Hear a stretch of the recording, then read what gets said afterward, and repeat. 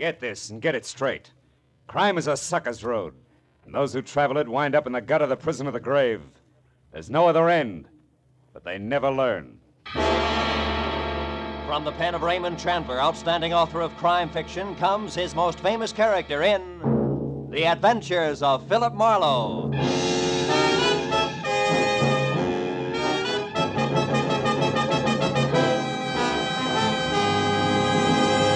Now, with Gerald Moore starred as Philip Marlowe, we bring you tonight's exciting story, The Uneasy Head.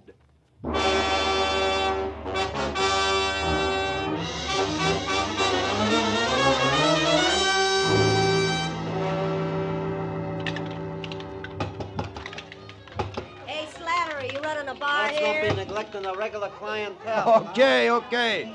Everybody relax. Remember, them also serve who only stand around and wait. I'm calling them like I see them. Hey, you're dry again, chum. Another shot? Yeah. Say, Slattery, you happen to know a guy named Sammy Archer? I was supposed to meet him here at 6. That was an hour ago. Hey, yeah, chum. Another shot. What's yours, friend? Rye, wander on the side. Rye and a little help. Slattery, I asked you a question. Listen, chum, I sell whiskey, I sell gin, I sell beer. Pretzels I give away, but only pretzels. If you're busting with questions, try Louis.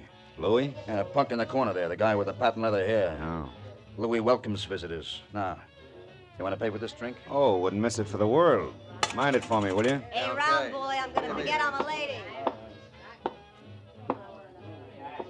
Your name Louis? That's me. Slattery tells me you might have some information I want. Could be. What race? Don't want any dope on ponies, Louis. I'm looking for a guy. A guy like who? Archer. Sammy Archer. Do you know him? No. What's the matter? You welch on a bet? No. Well, thanks anyway, Louis. I got something good at Belmont if you... Check.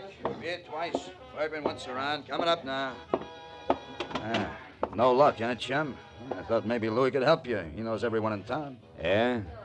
Well, here's the Sammy Archer, guy I never met. Well, so long, chum. Yeah. Don't go away mad, huh? Oh, not a chance, Slattery. After all, you... Hey, what kind of scotch was that? Tastes like boiled cabbage heads. Slattery, what did you... That drink, it was dope. Are you no good, two-timing?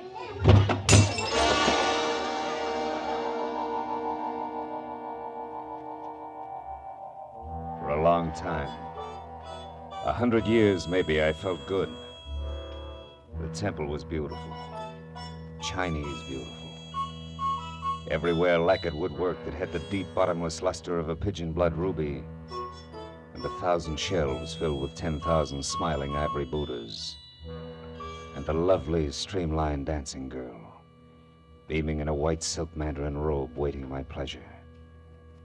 But then suddenly the 100 years ran out. The lacquered woodwork was a bar, the Buddha's lines of whiskey bottles, the white silk mandarin gown and apron, the lovely dancing girl, Slattery.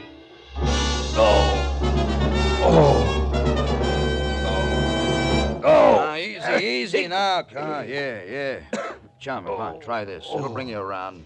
Yeah, thanks, Oh, it's you. How dumb do you think I am, Slattery? Hey, easy. No way. You got it wrong, chum. I didn't slip you that Mickey. Come on now. Lay back. You're gonna be okay. How long have I been out? Oh, about an hour. Oh. You're in the storeroom behind the bar. Now just take it slow, Mr. Marlowe. How do you know my name? Well, I checked your wallet when you folded, chum, and saw you with a big shot private dick from Hollywood. Yeah? That gave you my vote. Really? Oh, yeah. I heard all about you, Mr. Marlowe. The time you nailed that lousy Paul Miles who was hitting all the bars for some old-time protection. Yeah, but you should have said who you was. Yeah. Oh. Hey, Slattery, got any idea who got to my drink? No. It must have been the bird next to you. Rye and water on the side, man. You know him? Here, come on, help me up. Yeah, sure. Steady, easy now. There we are. No. Never seen him before. He shoved off when you went to see Louis. What'd he look like, Slattery, think? Oh, well, he smoked a cigar. Yeah? He had kind of a red face and was wearing a camel hair overcoat. Oh, yeah. He was nervous. He kept playing with a book of matches. He tore them out one at a time, and then he bent them up. Eh? Bent him up, huh? Yeah. You don't know his name, where he hangs out? No, zero, chum, except that Louis heard him ask someone about how to get to Palm Springs, but, Mr. Marlowe, I do know about Sammy Archer. You do? Yeah, I didn't want to talk up before Mr. Marlowe because I didn't know you. Slattery, where can I find Archer? Well, you ain't putting him on the spot for someone, eh? No, nothing like that. He called my office today, said he had some kind of a business deal with a guy he didn't trust. Wanted me to meet him here at the bar, get the details, and play bodyguard. Now, come on, tell me, Slattery, who is Archer? Where can I find him? He's a second-story man, Mr. Marlowe. He's a... You mean that... Yeah, he knocks off fancy places. Beverly Hills most of the time. He's strictly a prowler. Oh, fine. Well, you could probably tag him over at 31 West Grand. He's got a basement apartment there. But, look, you ain't gonna be careless about the dope I gave out, are you? Don't worry. I'm not gonna work for him, Slattery. I still handpick my clients. Well, then, why are you going there? For a lead, Slattery. A lead on a nervous guy in a camel hair coat. You see, I also handpick my enemies.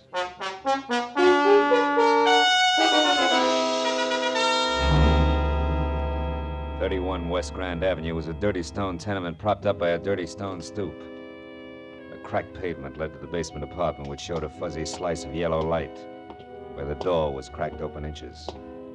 So when I knocked, I was ready for almost anything, just as long as it was on the see me side.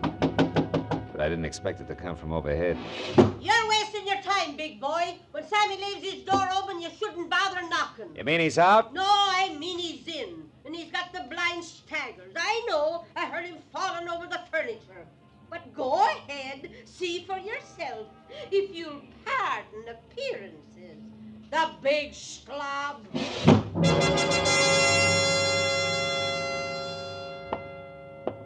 The lady was right.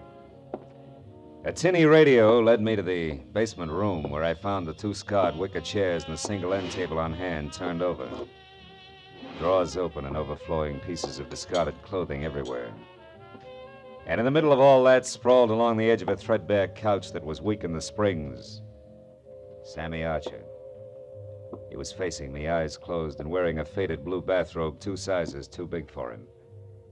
And next to one hand that rested on the floor was an empty gin bottle sitting on a clipping torn out of a fashion magazine. On one side, an ad for a Bendix automatic washer. On the other, a picture of a diamond tiara. A jeweled crown, which the caption said belonged to Mrs. Bessie Dunsmuir of Palm Springs, California's most celebrated hostess. Well, it was a good time to awaken mine host by shaking well. Hey, Sammy. Archer, come on, pull yourself together.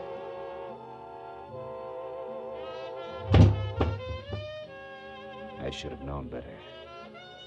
You can't wake a dead man by shaking him. Especially when he's got a knife buried in the middle of his back.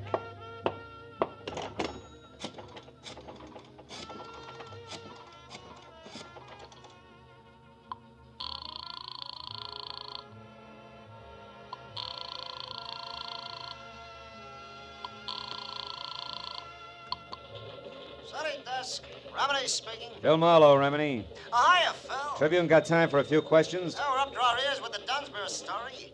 What do you got, Phil? Beauty, beast, or traffic accident? Skinny guy with a golf ball complexion and the name Sammy Archer. Ever hear of him? Sure, a 2-time loser out of Joliet. Jewelry, team with a fence named Christy Roach. Roach, huh? Say, tell me, Tony, what is he... Hey, wait a minute, Remini. What did you just say about Dunsmuir? Huh? Oh, that. Didn't you catch PM sheets? No. Someone got away with a precious tiara last night. Was insured for $100,000. They tag anyone for it? Not yet, but they're working on it. Seems that a gardener left her Palm Springs lash up the same time as a crown of diamonds. Gardner, huh? Yeah, was working under a phony name. Well, this Christy Roach, what's he look like? Oh, big red face, wears a cigar front and center. Thanks. Now I'm really getting someplace. That means what, Phil? 2 feet from the corpse, Remini, there's a textbook on gardening. Corpse? What corpse? Where are you, Marlowe? 31 West Grand Avenue, where somebody stabbed Sammy Archer to death. Now listen, Remini. If you sit on this a while, I think I may be able to wrap it all up for you after a quick trip to Palm Springs. Why not use us or the law? What's your angle, Phil? A very personal one, kid. Like what? Like a Mickey that shredded the lining of my stomach. I don't like that kind of treatment. It's bad for the ego. Have a I'll phone. call you later. Goodbye.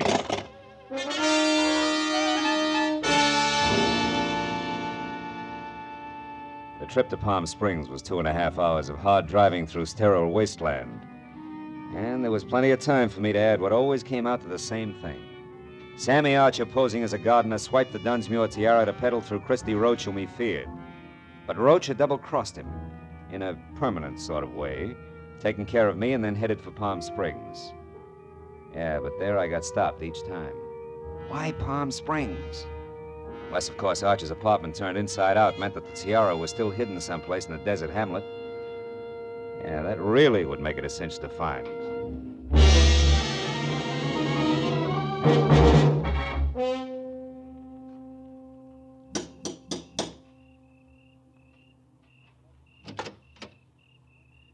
Yes, sir? I'd like to see Mrs. Bessie Dunsmuir, please. My name is Philip Marlowe. Police or gentlemen of the press are no longer welcome. Good evening, sir. Steady, Jeeves.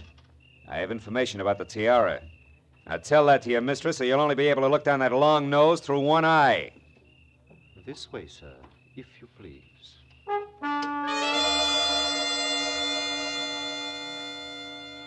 The interior of the Dunsmuir shanty was strictly colossal. From a foyer the size and shape of the Union Station to a plush, leather-lined den that was about as cozy as a parking lot. And Mrs. Bessie Dunsmuir herself fitted perfectly. Because as the renowned party giver glided into the room, I saw enough jewelry on her arms, ears, and neck to match Tiffany, carat for carat.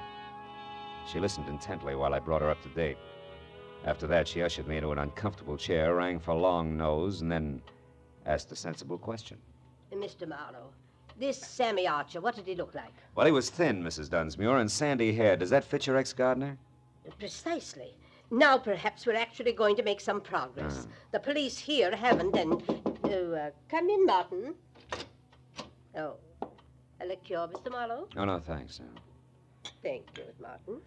Mrs. Dunsmuir, Yes. Did you ever notice a red-faced man who smoked cigars hanging around, talking to Archer, perhaps? Why, no, I never did. Did you, Martin? No, madam, I don't believe I did. Excuse me, madam. Sir. Good evening, Dunsmuir residence. Who's calling, please? One moment, sir. Mr. Endicott, madam. Endicott? I don't seem to know any Endicott. Hello? I'm sorry, Mr. Endicott, but I don't seem to recollect... what? You... well... yes. Yes, of course. I'll see you tonight here. Goodbye. What's wrong, Mrs. Dunsmuir? Oh, just some more trouble over the estate. Ever since my husband passed on 3 years ago, we've had a mountain of trouble with his investments. I see. Well, about the tiara, Mrs. Mr. Marlowe, do what you can about locating it. You'll be rewarded handsomely by the insurance company if you're successful, I'm sure. They stand to lose $100,000. Yeah, but Now, can't you tell me anything about Archer? I'm afraid not. I don't believe I ever said more than 2 words to him. Now, excuse me, Mr. Marlowe, and thank you for your interest. Martin, Madam. please show the gentleman out.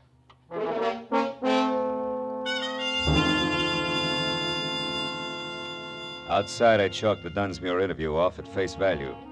Proof positive that Sammy Archer and the sticky-fingered ex-gardener were one and the same. Then I headed for town on the first public phone, which was at a mobile gas station.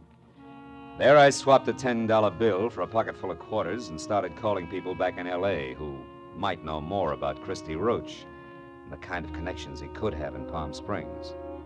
But after 4 near misses, I quit and stepped aside to let a big man with a beefy face that belonged on an English bulldog take his turn. However, he had other ideas, and he pointed them out bluntly with a shiny automatic. I wonder if you could help me, Sonny. I'm looking for a diamond tiara. You gotta be kidding. I wear a fedora besides Hold it right there. I have news for you, Sonny. While you were gabbing into the tube there, the station attendant left, closed shop, went into the bar next door. Out of earshot. So? So we're alone. And that means I'm going to do very little.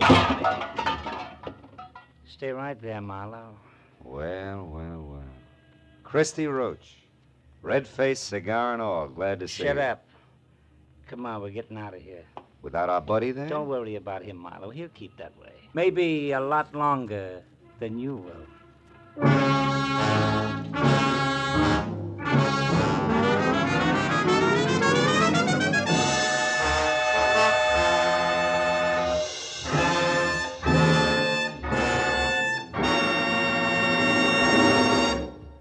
In just a moment, the second act of Philip Marlowe. But first, every Wednesday night, CBS, the network of the stars, brings you Groucho Marx in his dizzy quiz, You Bet Your Life. Be sure to hear You Bet Your Life starring Groucho Marx this Wednesday night on most of these same CBS stations, as well as Dr. Christian and that bright new musical show, The ABCs of Music. Now with our star, Gerald Moore, the second act of Philip Marlowe, and tonight's story, The Uneasy Head. From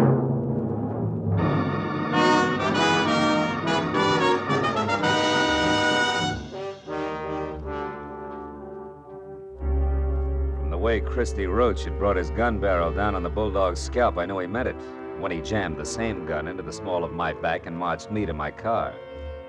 He didn't relax until we were driving down a dark side street toward the center of town. Well, kid, you jumped right out of the frying pan into the fire. You should have taken that first hint I tossed you. The Mickey? Yeah, that was real cute. But it was too subtle, Christy. I didn't really peg you till I found Sammy Archer. Oh? It's too bad about Sammy. That was more or less of a mistake. Oh, sure. You only intended to carve your initials. The knife slipped. No slips, kid. At the time, I thought Sammy had tried to pull a fast one on me, but I found out later he was just stupid. He had a great thing, and he was just too dumb to see it. As for you, turn east the first chance you get, and don't run any stop signs, you understand? Where we going? Oh, no place in particular, just so it's nice and quiet. You know, you don't know when to quit, Marlowe, so now you're just one of the loose ends I've got to tuck in before I clean up my business here. Take it easy on the corners. You told me to turn east the first chance I also told you to mind your manners.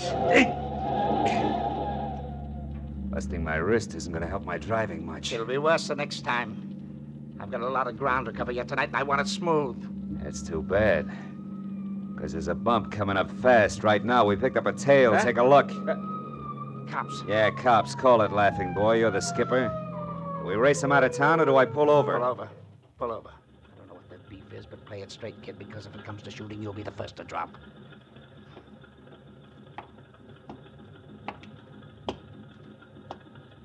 I got your read, buddy. You're on a one-way street. You're telling me. Yeah, only you're going the wrong way. Yeah, I know. Well, you see, my friend... I warned you. What about him? Well, he's in a hurry, officer. I was taking him as far as the corner there. He said it was okay to come this way. I didn't. I'm a stranger here. Uh-huh. Also, you're a big boy now. You should make up your own mind. You're so right. Here, Mac, if you're in a hurry, you can go, but you better get out and walk. Thank you. Your friend here is going to be tied up for quite a spell. All right, let me see your license.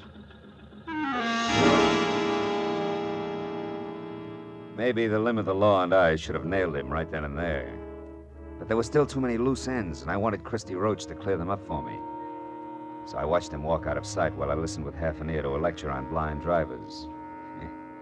Well, it was a small enough price to pay for the service rendered, so I thanked the officer for the ticket and then headed back to the filling station in a bulldog with a headache who might be in a mood to talk. But when I got there, I found he hadn't waited around.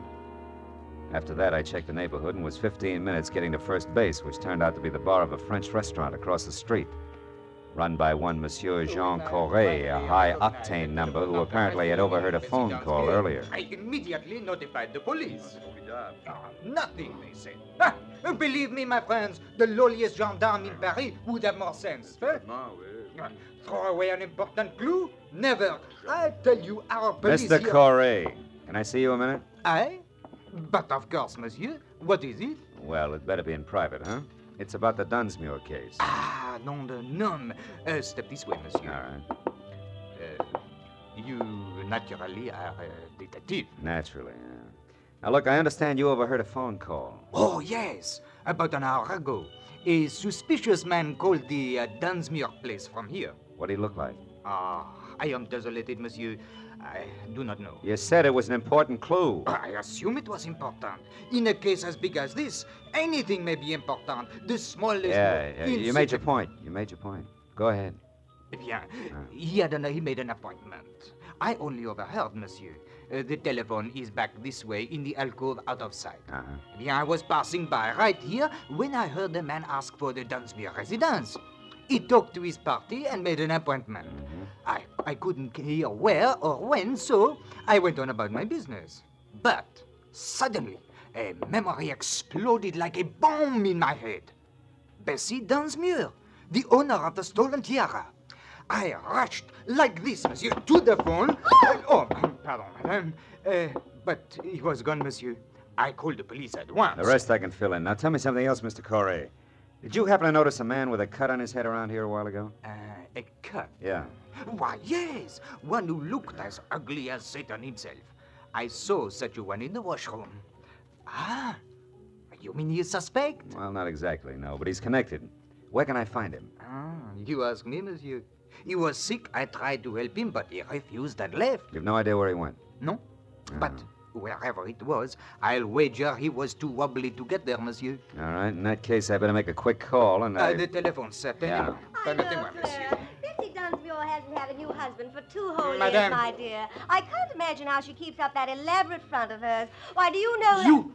that... what? Madame, hang up the telephone at once. I insist. Vitement. I beg your pardon. In the name of the police, monsieur is a detective. I demand you clear the line. I've paid my nickel and Never mind, skip it. But I would like to know about those bent matches on the floor. What do they mean, monsieur? I better skip the call and get going fast. You've been a big help, Corey. Maybe I can get you the Croix de Guerre. The bent matches that littered the floor under the phone meant that the man who had made an appointment to meet with Bessie Dunsmuir had been the fence, Christy Roach. And to top it off, she'd lied about it. Didn't make any sense. But I added it to the rest of the question marks and made a beeline for Bessie's mansion. I parked a block away from the place, walked back, and let myself in through an iron gate at the side. And wound up in front of a car, half hidden in a clump of hibiscus bushes. A man was leaning in the open door with a match in his hand, reading the registration on the steering post. It was the bulldog I'd seen first at the gas station. When he saw me, his hand dived under his jacket for a gun, but I was on him before he could get it out. Oh, my head. You're due for another dose of the same, Buster, unless I get some fast answers. The time for games is over, and even a private detective can run out of patience. You're a private dick. Yeah. You... I don't get it. This car here belongs to the guy who helped you. Fence. Christy Roach. And if he's inside, I got... Roach didn't help me, and you've got to do nothing till I find out about you. Who are you? Temple. Fred Temple. Amlin Insurance Company. Oh, no. We're covering the missing tiara. Only something's haywire. An insurance investigator. Yeah, but I'm not gonna make it, fella. My head, you better get in there and stop. When he passed out, he sagged against me like a sack of wet wash. I stretched him out on the grass, and after one look, knew there was nothing more I could do. I went over to the house and quietly tried locked doors all the way around until I came to an open one in the butler's quarters. A bed lamp was on, so I braced myself for another meeting with Martin. When he came to the door, he was in his nightshirt. As soon as enough of his chin was showing, I swung! It was a distinct pleasure. I stepped over him and went through his rooms and on up the long hall to the main part of the house. I finally located Bessie in the leather-lined den. She was alone, but judging from the rate she was burning up the jittery cigarette in her hand, she expected trouble at any moment. Marlowe, how did you get in here? Why are you here? Just checking up on a lie, Bessie? I don't know what you're talking about. A late day tonight. Incidentally, he's due any second now. His car is outside. On my grounds? Yeah. Surprised? What's so important about that? Now, look, you better tell me all about it, Bessie. No. Get out of here. Get out. Later. Right now, this setup is so full of holes, even the truth is leaking out. First, Roach the fence, figuring Sammy Archer, the guy who swiped your tiara, was pulling a fast one. And he changed his mind and got a new angle. Second, you brushed me off because actually you're afraid of finding the tiara. And third, the insurance company that's covering your loss is suspicious. Yeah, it's screwy, but it can only add one way. Like the tiara that was stolen from here yesterday is worthless. Are you insane? It was famous, fabulous, worth a king's ransom. Yeah, the original, maybe. Not the cheap duplicate. I may be fuzzy on the details, but the big picture's easy. You dismantled the original and sold it probably quite a while ago. But not before you made a duplicate to keep up appearances so gossips wouldn't know you were going broke. Also, you kept up the insurance on it for the same reason. And the duplicate was stolen. People knew you'd been robbed, so you were forced to claim the insurance, but you knew that if the fake was recovered legally, you'd be prosecuted by the insurance company and disgraced. Sure, Christy Roach knows that, too. He's coming here for blackmail, isn't he? Why else? Come on, Bessie, you might as well... You might as well... Might as well what? What are you looking at? A cigar butt there on the floor. Oh. It's burned a hole in your rug. What happened to make Roach drop a cigar, Bessie? Where is he? I don't know what you're... Stay away from that desk. I mean it, Bessie. Next time it's for keeps. Now stay back. Where is he? In the closet there. I didn't know what else to do. You are right about the blackmail. About everything. I had to kill him. He'd have wrecked my life. Yeah. Just your way of life. That was top-heavy anyway. I guess so. But I thought I had to have it that way. Well, at least I'll give them all a big laugh on the way out. Bessie Dunsmuir's a great entertainer.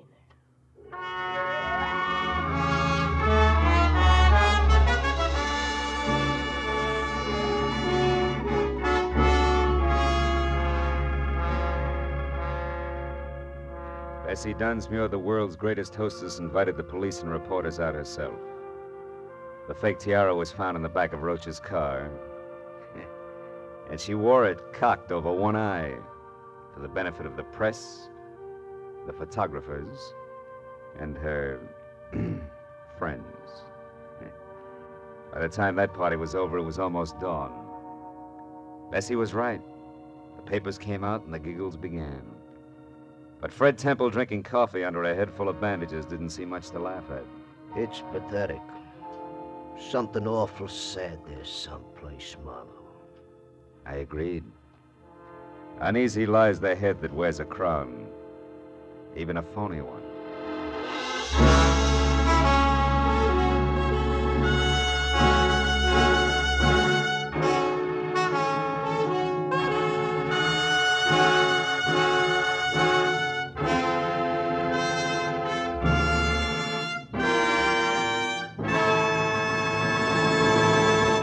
The Adventures of Philip Marlowe, bringing you Raymond Chandler's most famous character, star Gerald Moore, are produced and directed by Norman MacDonald and are written for radio by Robert Mitchell and Gene Levitt. Featured in the cast were Verna Felton, Wally Mayer, Lou Krugman, Ben Wright, John Daner, Edgar Barrier, and Charlotte Lawrence. The special music is composed and conducted by Richard Orant. Now, a special announcement for Philip Marlowe fans. Next week, Philip Marlowe will be heard Wednesday night at 10 p.m. Eastern Daylight Savings Time. Be sure and be with us again next week on Wednesday evening when Philip Marlowe says... This time there was an innocent aboard, a noisy corpse and a quiet killer. But before I knew which was which, I'd mixed with all three while going 70 miles an hour.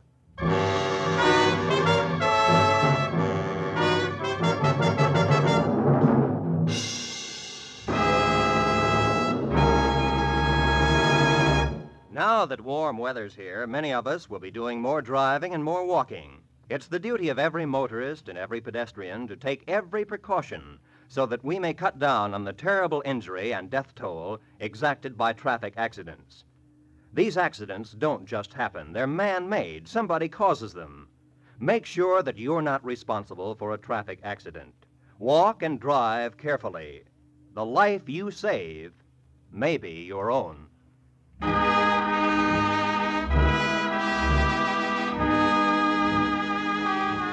This is CBS, where Philip Marlowe will come to you on Wednesday night, the Columbia Broadcasting System.